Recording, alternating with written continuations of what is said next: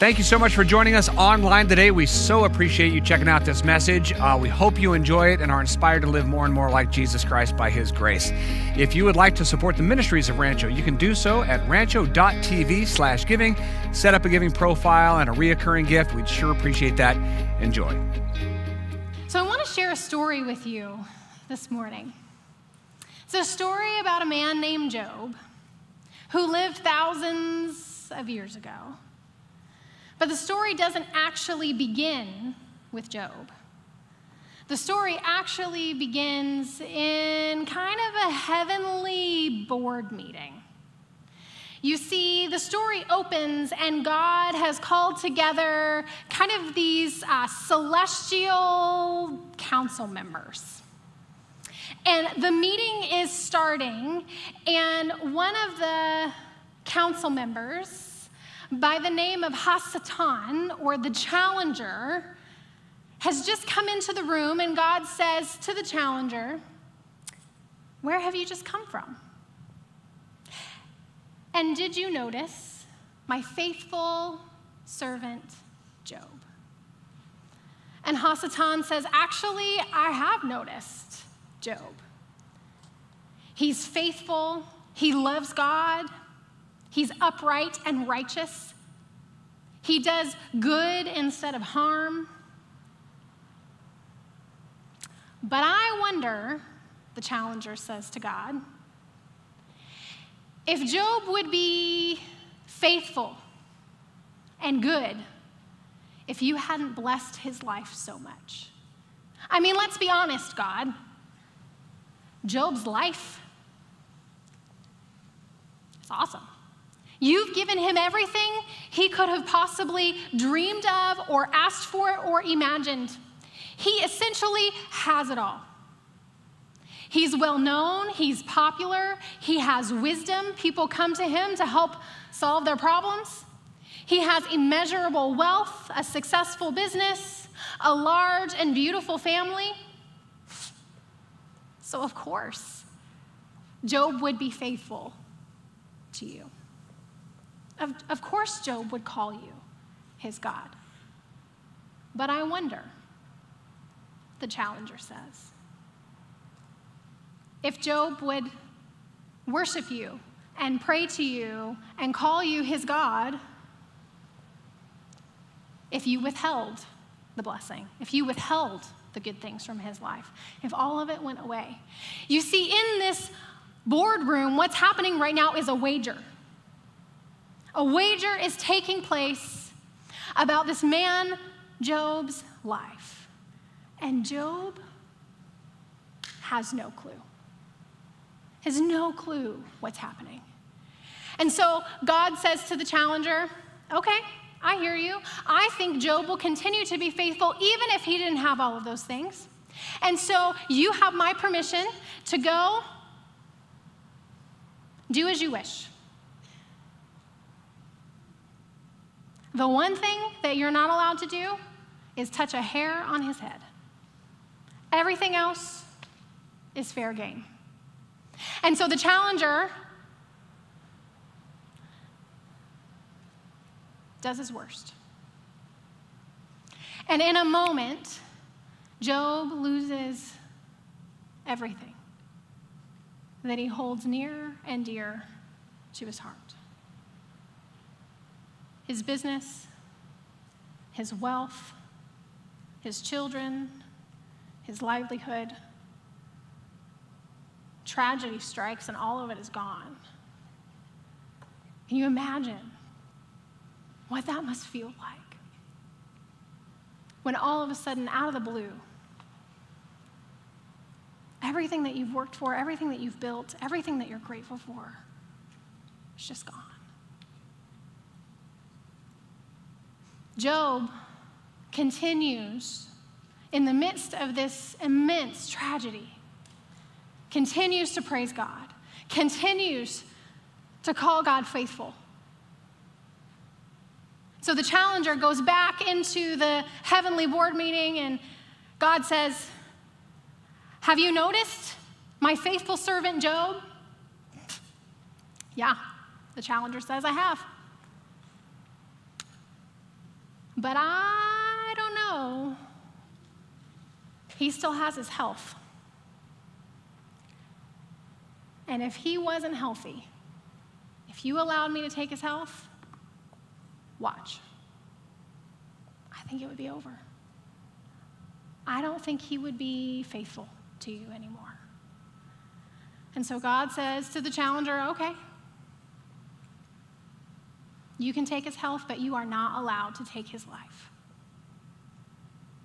And so in the story we see after Job has lost everything near and dear to him, he wakes up one morning with painful boils from the top of his head to the bottoms of his feet.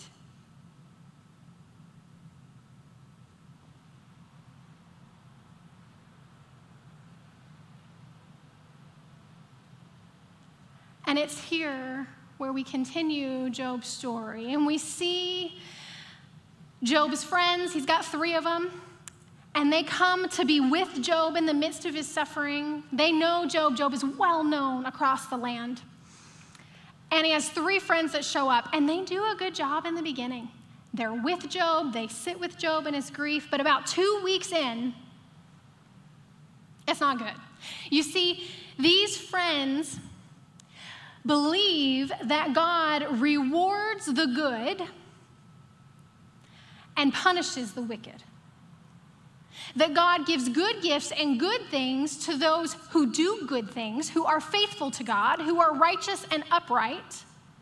And they believe that God punishes those who make mistakes, those who mess up, those who don't pray enough or do enough or give enough. And so they begin to say to Job, okay, buddy, come on. It's been 2 weeks. I think it's time for you to admit to God what you did wrong. Job, I think it's time for you to finally own up to your part in all this, because this doesn't happen when you're faithful to God. This doesn't happen when you're making good choices. This doesn't happen when you're really following God. And Job is steadfast in his innocence. I did not do anything wrong. I am innocent. And we see the friends and Job go back and forth, and the friends are relentless to the point where the friends begin to make stuff up. They begin to paint pictures of sins that Job must have done, because there's no way in their worldview this kind of tragedy and suffering would happen to a faithful, upright, good servant of God. But Job is innocent. And he keeps saying he's innocent. And here's the thing. The friends don't believe him, and they don't know, because they weren't at this heavenly board meeting that took place where we know God says Job is, in fact, blameless and innocent. Job has no clue what happened in that heavenly board meeting. He doesn't know why he's suffering. But all of a sudden, his worldview is called into account, because he also previously had thought, you do good things, you get good things. You do bad things, you get bad things. If you're faithful, God rewards you. If you make bad choices and you sin, God punishes you. And all of a sudden, Job's experience is not lining up with what he had previously thought of God.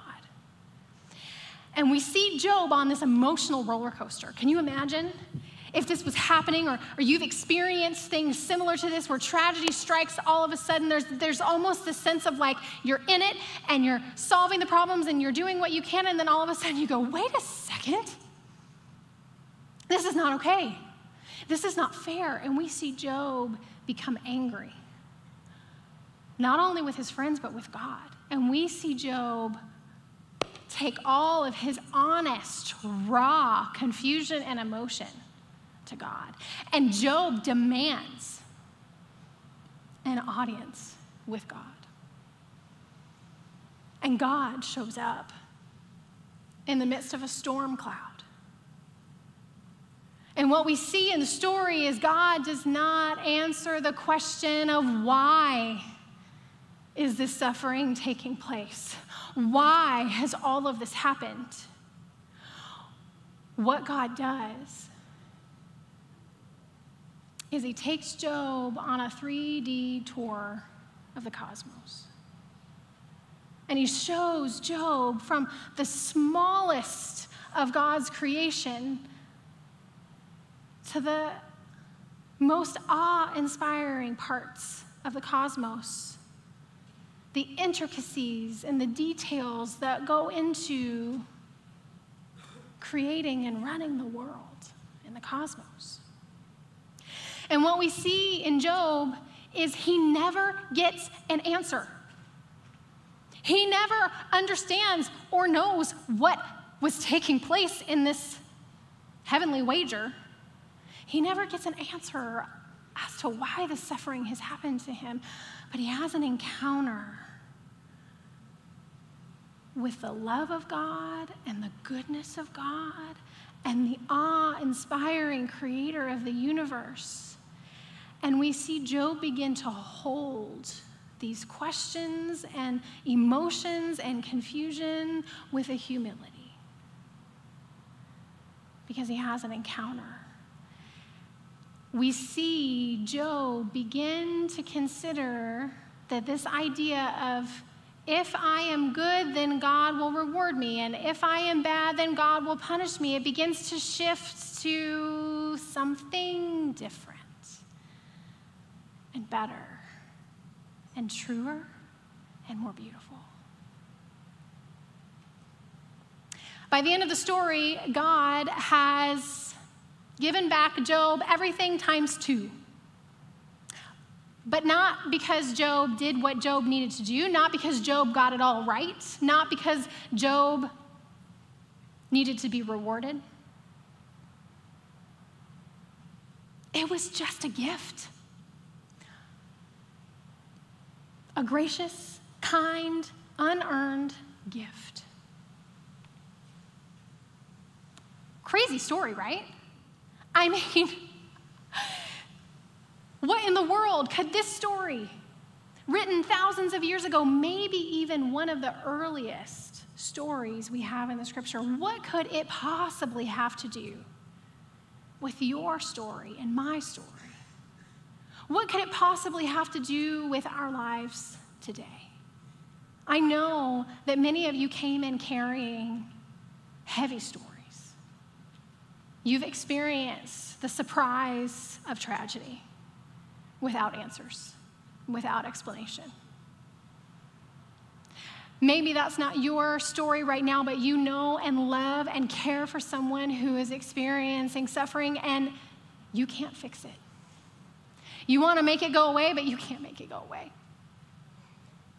Maybe you're someone who's looking at the world around us today and the way that innocent people suffer.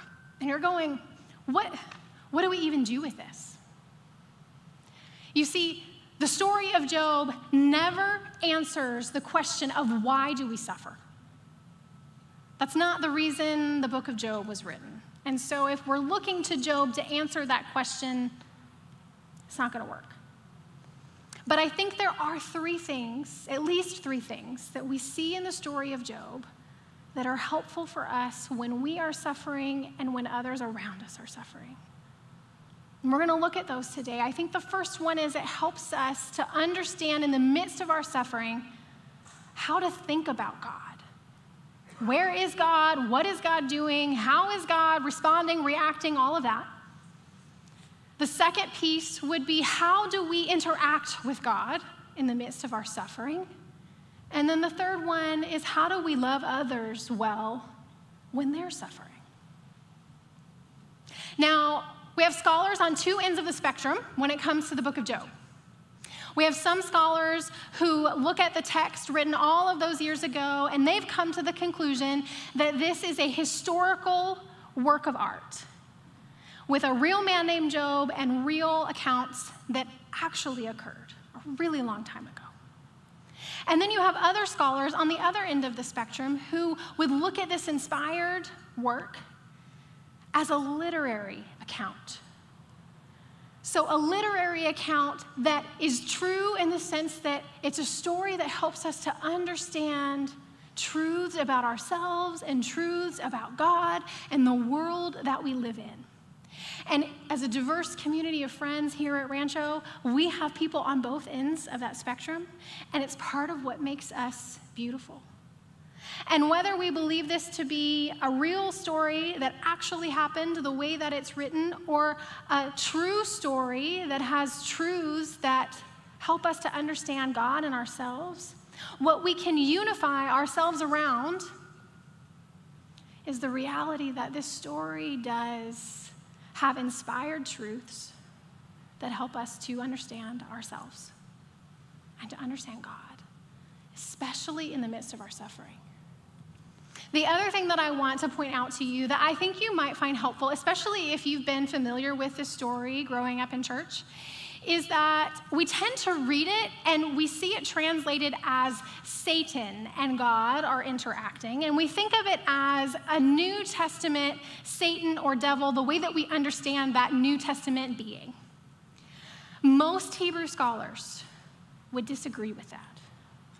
They would say that this is Hasatan, which is the challenger. This is not a name for a person in Hebrew, it's a title.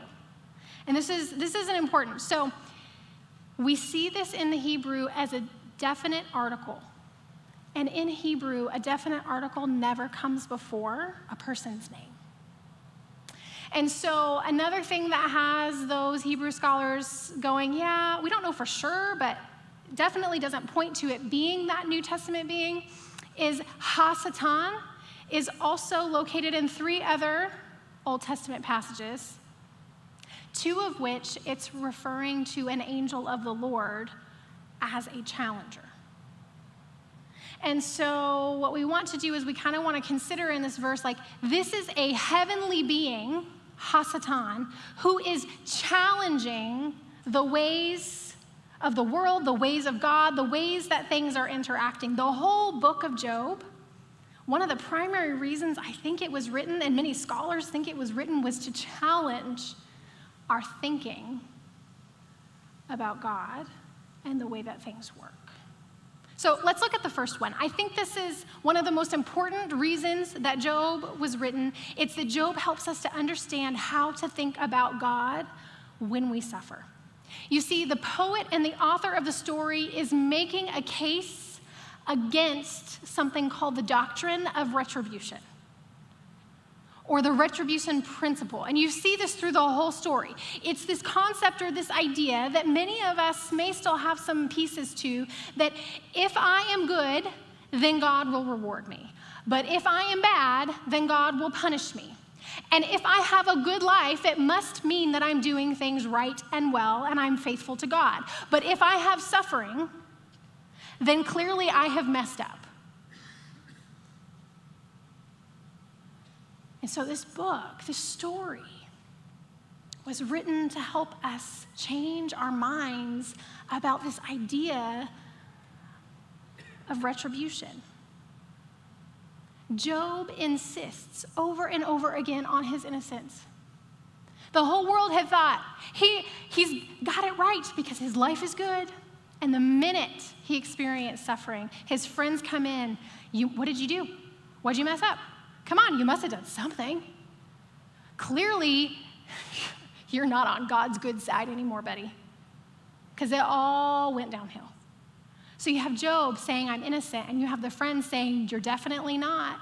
But we know, because of the beginning of the story, that God affirms Job, in fact, is innocent. One of the pieces of the story that puts this in stark contrast for us is in Job chapter 8, verse 1 through 7. So this is one of the friends of Job, and it just clearly paints this picture of what retribution doctrine is, which, by the way, the people of God at the time that this was written, that was their concept of how God worked. That was their concept of what it meant to be in a relationship with God. It was all kind of a tit for tat. Like, if I do good things, then God does good things for me. But if I do bad things, then God does bad things to me. So chapter 8, verse 1, then Bildad the Shuhite replied to Job, how long will you go on like this? You sound like a blustering wind. Does God twist justice? Does the Almighty twist what is right? Your children must have sinned against him, so their punishment is well-deserved. I gotta stop there. I'm gonna come back. Like, can you imagine? They can't find something that Job did wrong, and Job is saying, I am innocent. So these three friends go, well, if you didn't do something wrong, then it must have been the kids. And they deserve their punishment. Can you imagine what it would be like to be on the receiving end of that kind of thinking of God in the midst of your own tragedy and in the midst of your own? That's hard to read. It's hard for me to say out loud to you this morning. But this is the doctrine of retribution. And it doesn't stop there, because it's a if you, then God kind of ideology. But, the friend says, if you pray to God and seek the favor of the Almighty, and, doesn't stop there, if you're pure and live with integrity, he will surely rise up and restore your happy home. And though you started with little, you'll end with much. I mean, this is awful. So how is this also our story? This if God, then I kind of thing. So as I was reflecting this week, like currents of this have made its way forward into our lives and into our theology and into our churches. When suffering hits, people that we love and we're close to, or even people that we will never know, there's a part of us that wants to believe they did something to earn it, because it helps us manage our own anxiety. It's this sense of like, if I can convince myself that like you did that to you in some way, shape, or form, or you deserve it, then it distances me from you, and I don't have to worry that tragedy will befall my life, because I'm gonna do what I need to do to make sure that doesn't happen. It gives us this false sense of security and control that we really don't even have. One of the ways that this is still something that I continue to have to change my thinking around, like I understand it rationally, but in my heart, God and I are still getting there, is with tithing and giving generously, financially. So at 15, I became a follower of Jesus. And at the time, I was the only one working in my home. I had 2 younger siblings. I was going to school, trying to finish things up, and I was working. And every month, I was trying to figure out, do I pay the water bill or the electricity bill? Like, we're choosing here. And you may have made a different choice along the way, but I always picked water because we could live without the electricity, but like, we need some water. I gotta take a shower. And so this was like what was happening in our world at the time. And I start going to church, and God just completely grabs a hold of my life and my heart in a really incredible way. And they start, taking an offering, which is fantastic. Nothing wrong with taking an offering. We do here. Generosity runs everything that we're capable of doing. But somehow, I don't even know how, this concept got planted in my mind that I needed to give. I was making $5.15 an hour. I needed to give 10% of my income so God would bless my finances. And also, if I didn't give 10% of my income, of my $5.15 an hour, then God would punish me. I don't know how this got into my brain, but it did. And so all of these years later, as my husband Ryan and I, and not that Ryan, my Ryan, I have to clarify that sometimes, we give consistently and generously. And I want to say that it is because we truly understand that God is inviting us to hold on to our finances and our money and our stuff loosely, because that transforms our heart and our soul, and it's good for us. But I think there's still a little bit of fear in the back of my mind sometimes that, like, if I don't give enough, it's going to go bad. This is retribution principle. And it's not a God of grace and a God of mercy and a God who just wants to give good gifts to his kids. Jesus teaches in the New Testament against retribution theology. I found 3 examples, and I don't have time to go into them, but I at least wanted to mention them to you so you know we have a New Testament Jesus connection. So the first one would be when the disciples ask him, why was this man born blind? Surely it must be because his parents sinned. We do this to parents, don't we? Like their kids or their teenagers make choices that are not good, and we go, well, surely they did something wrong as parents because I don't want to consider that my kids might grow up to make not so great choices. Like this is this idea, right? And Jesus says, no, you've got it all wrong. It has nothing to do with his sin or his parents' sin. And then we see another example in the parable of the workers. The farmer goes out, hires some workers first thing in the morning, tells them what their wage is going to be for the day. They go to work, and then he goes back out and gets more, and they come later in the day, and they're working, and he goes back out, and he gets more, and then they're working, and then he goes out an hour before the day ends. This is when I'd like to show up for work. And he hires some more workers. They show up to work an hour before the day is done. I want that gig. And the workers who were there first thing in the morning, they're excited because they're like, okay, if those guys are getting what we thought we were going to get, surely we're going to get quadruple. It's going to be awesome. Like payday.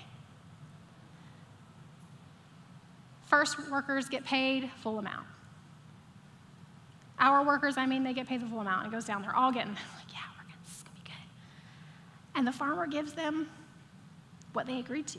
And they are not happy about it. This is not fair. And what the farmer says is, who are you to talk to me about how I can be generous with my good gifts?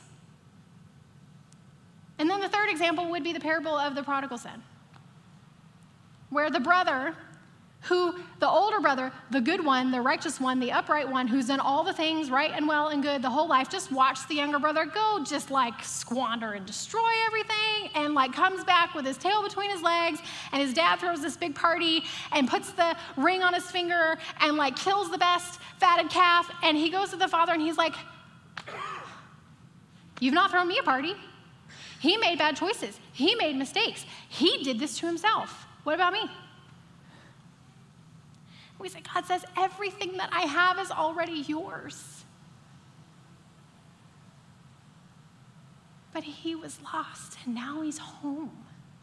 So we have Jesus looking at this retribution principle through 3 different lenses. Suffering of the innocent, giving people more than what they actually deserve in a good way, and we see God giving good gifts even to us when we make mistakes. Like, this is the opposite of what they were thinking about in the story of Job. And then the second thing Job helps us to understand is how to interact with God when we suffer. Job teaches us to take our pain and our anger and our confusion directly to God. We often will start out taking it to our people, our close friends, our small group, even our pastors. And all of that is good and necessary and a part of the process. But Job teaches us, do not stop there. The humans and the people in your life, the doctrines and the theological principles are not going to have the answers that you're looking for when suffering happens, when tragedy strikes. When that happens, we take all the messy emotions, all the worst of our anger and despair and accusation, and we go directly to God. We see this in Job. Chapter 23, verse 1 through 7, Job says, I am not letting up. I am standing my ground. My complaint is legitimate. God has no right to treat me this way. It isn't fair. If I knew where on earth to find him, I'd go straight to him. I'd lay my case before him face to face, give him all of my arguments firsthand. I'd find out exactly what he's thinking and discover what's going on in his head. Do you think he would dismiss or bully me? No, he'd take me seriously.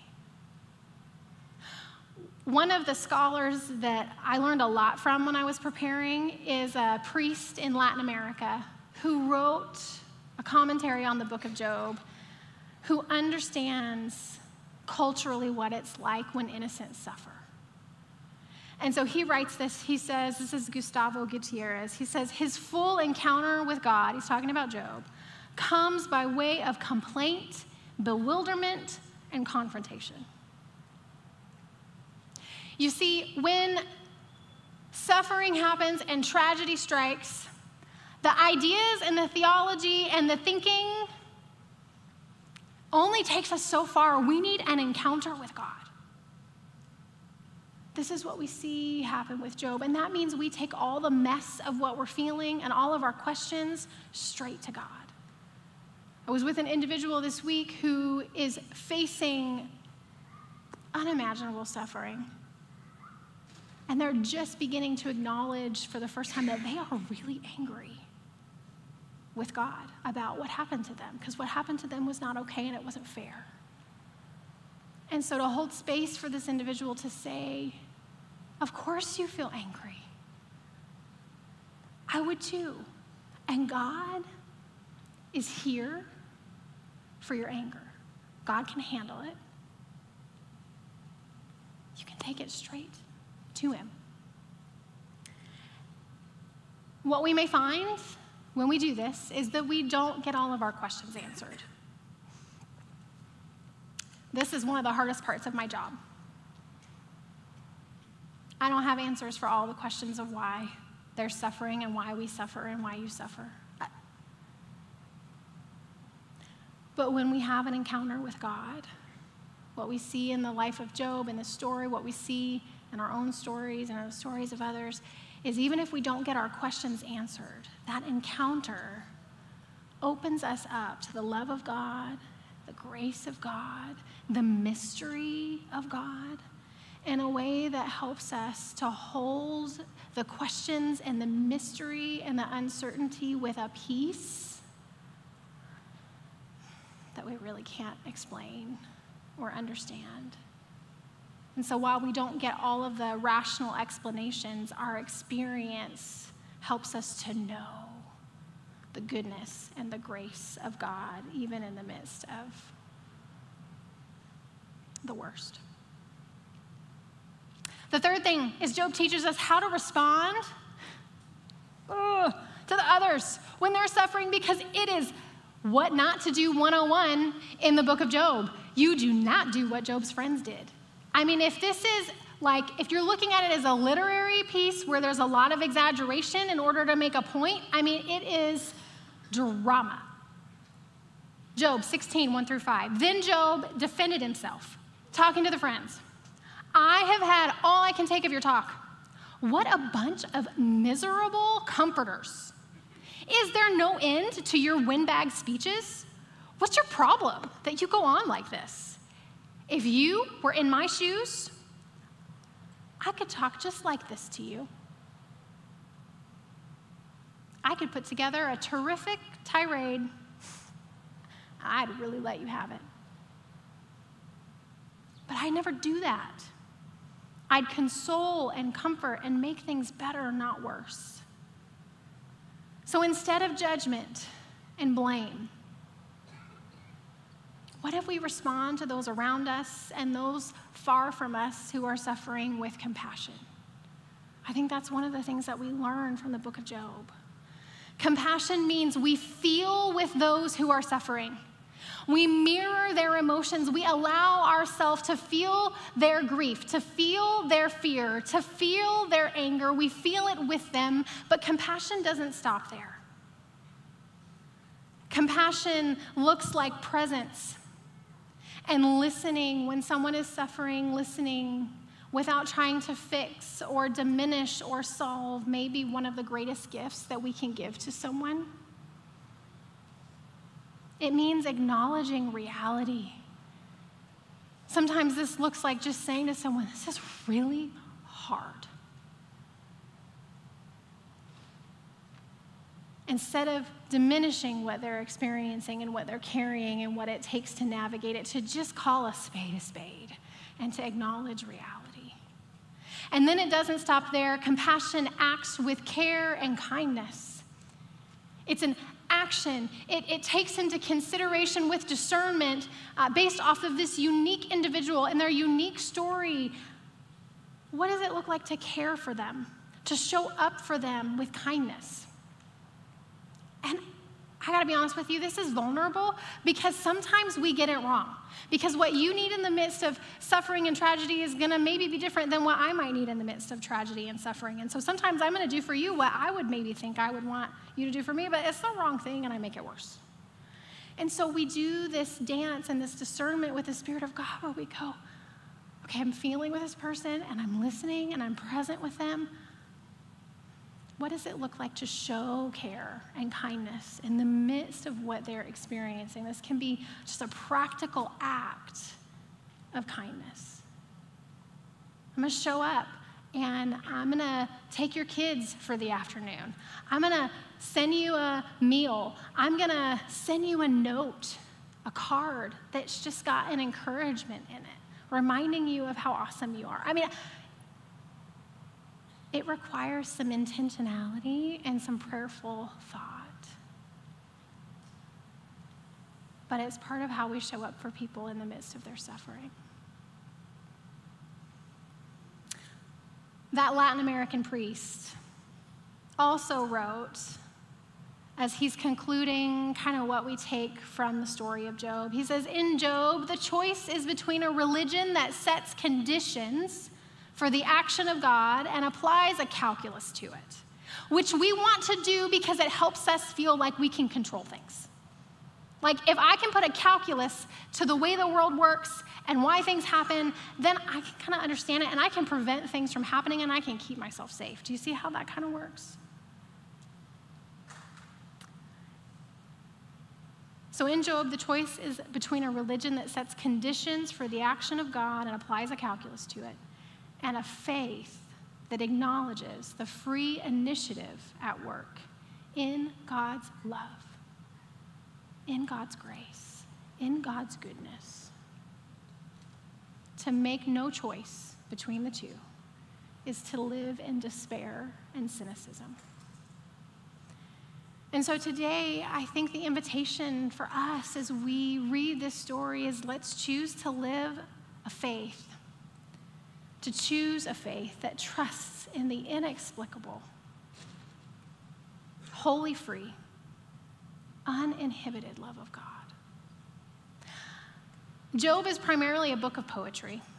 And so I thought it fitting to end our story today with a poem who's written by a young woman named KJ Ramsey who knows suffering. She's well acquainted with it. She has an autoimmune disorder that has led to a life that is just filled with constant pain. And so she's written this book. It's called The Book of Common Courage. And I think you may find her words to be an encouragement today. She writes, "You do not need to think your way to faith, fierce enough to frighten fragility into a footnote. You do not need to lace your lips with lustrous prayers or pound your chest in penance for the puzzle of your pain. You do not need to be hopeful or pleasant, stumbling severed from your story and the truth your body bears. You only need to let your hidden hurt come with you and reach your fingers towards the love who stands with scars still on his hands. Your body brings your story everywhere you go, and faith says, come with me. I won't leave you alone. Come whole, weary, weak, to the corners where you've long been pushed aside. Come with courage of the crucified. His body brings his story everywhere we go. And faith says, he comes with me. He won't leave me alone.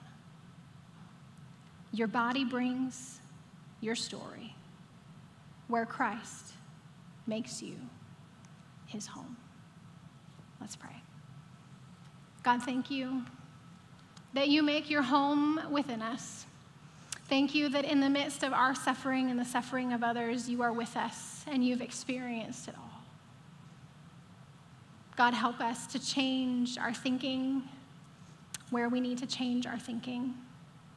God, help us to bring all of our emotions directly to you, especially where they are extra painful and tender and raw. And may we love others well when they are suffering around us. Thank you, God. In Jesus' name, amen.